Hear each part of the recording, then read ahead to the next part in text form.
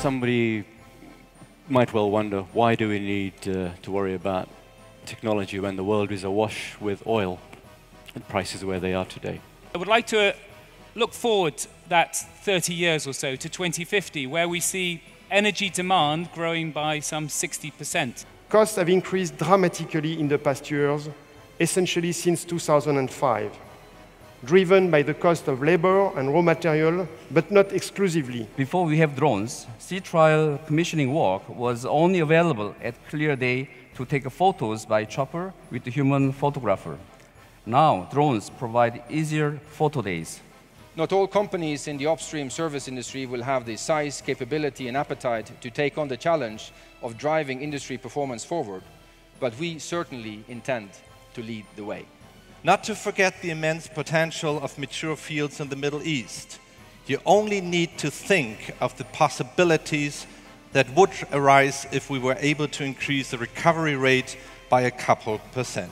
At atmospheric condition, to transport gas is an issue, which is why you're going to continue to see disconnection between essentially the US market, European market, and Asian market. Let's not have a debate of, well, just let's bring on renewables and forget oil and gas. Oil and gas have to be part of the future, and we have to be part of that debate. We have to have some innovations in the EPC contractors, and also, according to our experiences, that we need a very strong tie-up with the companies so that we does not go different way. Abu Dhabi has really taken a visionary position on this issue of energies of the future. Other INOCs, and I'm calling these international national oil companies, these are national oil companies that have morphed into the international realm. As we've seen here in Abu Dhabi, NOC-IOC partnerships are critical to ensuring that our industry has the resources, strengths, and capacity to meet the challenges we face together. I believe this meeting, the ADIPEC, have more focus on our industry, the challenges and opportunity. I firmly believe the fruitful will be had by the ADIPEC. The value that's in the mature fields, that 1% can add a huge volume, especially in our region with our incredible reservoirs. A field with existing facilities, water injection, some existing facilities of gas injection, by simply applying the basic rules of water alternating gas, has showed a drastic improvement in the field profile. And these industry challenges cannot be solved by one company alone or one government alone. A joint effort is needed. This new price environment has no impact on our growth strategy. That we will continue to do exactly what we said we want to do. But now it's to try to find the right expectations worldwide. As we all become more sophisticated in our ways, we're able to kind of bring that back, bring that together, and bring that diversity together between the IOCs and the NOCs.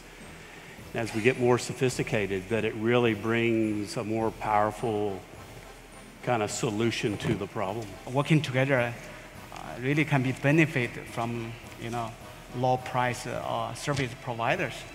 I think in our long run is that we must have the service providers together with us to meet the challenges for the next couple of decades. The best way to manage, I think, is a buy-in from everybody, understanding, first of all, from a technological point of view, what is the advantage in bringing the technology within that country and to the NOCs, and the advantage for the NOCs also to absorb that technology. Whether you believe it's the oil price to be low for a period of time or not. And that's up for each and one of the companies to make up their minds, I guess. Then, of course, it's always about trying to build robust projects that actually can withstand such a dip like we most likely is experiencing now.